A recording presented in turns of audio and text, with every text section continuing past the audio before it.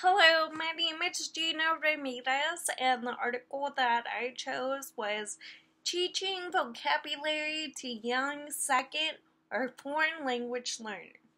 And this article was written by Yuko, Goto, Butler, and it was published just recently in March 2019 by the Language Teaching for Young Learners. And what this article was, what it focused on, was the development of vocabulary to second language learners. So it started out by saying that some reports have even indicated that the effect of vocabulary knowledge on reading comprehension is greater for young second language or foreign language learners. So what it's saying is that the second language learners have the advantage on learning new vocabulary. And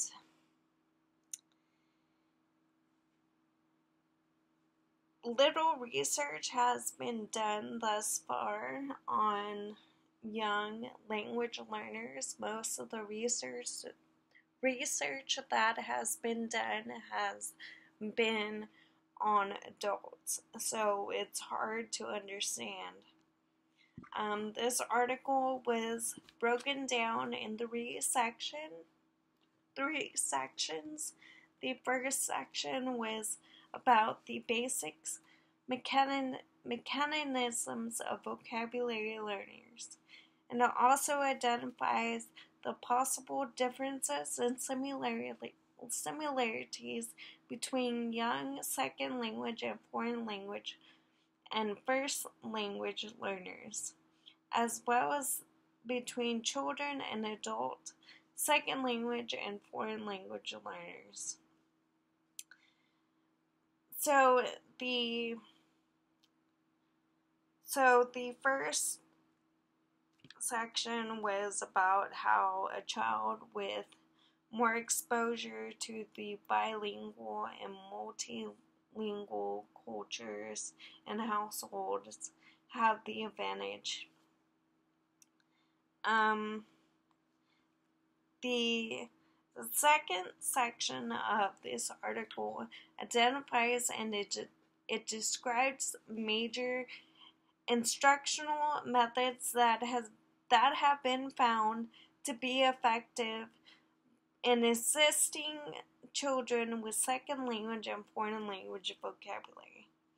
So they found that using multi-modal approach to learning vocabulary was the most effective way for teaching vocabulary. That is like a different way besides like the standard paper and pencil. It's learning vocabulary through music and through songs, through pictures. The final section, it identifies what is missing in our current understanding of vocabulary teaching to young learners, and it suggested areas for further research and instruction. So, like I said, little research has been done with children. Most of the research that has been done with the adults.